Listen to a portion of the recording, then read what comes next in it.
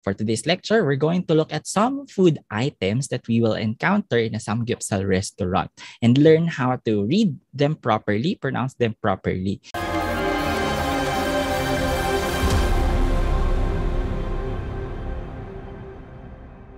Alert level 1 na for most of us.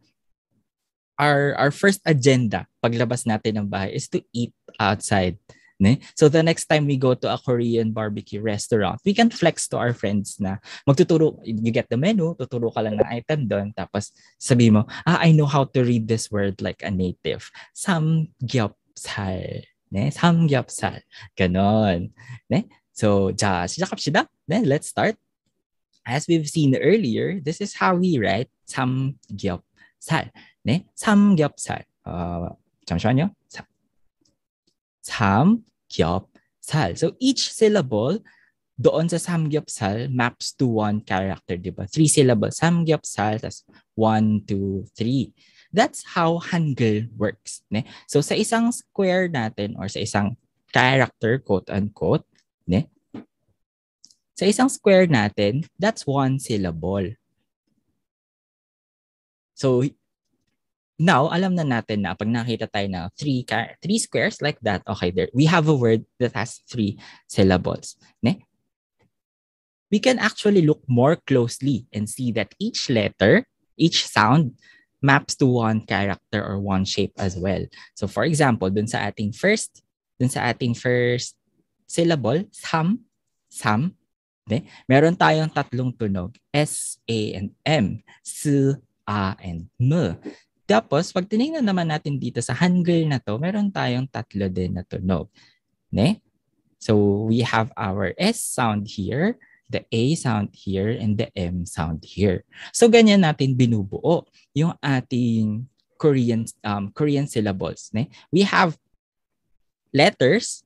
We have letters for each sound. For example, here, S, A, M sounds. Tapos, we group them into syllables. Ne? Pag nadikit-dikitin natin sila na parang Lego. Ne? So that's our first syllable, sam.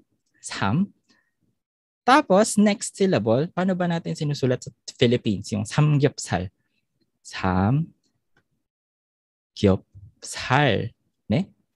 Gyup natin siya sinusulat. So for many of us, pag mag-aya, oy tara samgyup. Ne?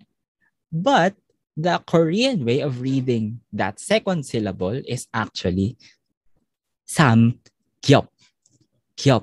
Ne? Gyup. So this sound here is yo. So I hope you can follow after me kahit nakabute tayo. No? Yo. So paano ba natin sinasabi yung ating yo? So that's just like saying the word yo. Ba? Yo. Kayo, yung yo sa kayo. Yo. Pero open your jaw a bit wider. So from yo, kayo, yo.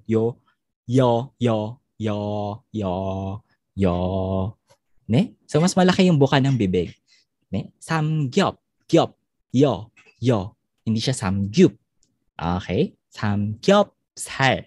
Ne? Yo. So yan yung ating vowel dun sa second syllable. Ne? It's not samgyup, it's samgyup. Ne? So for the second syllable, we have this letter G here. Tapos yung yo. And then finally, meron tayo nung sa P sound. Ne? Samgyup.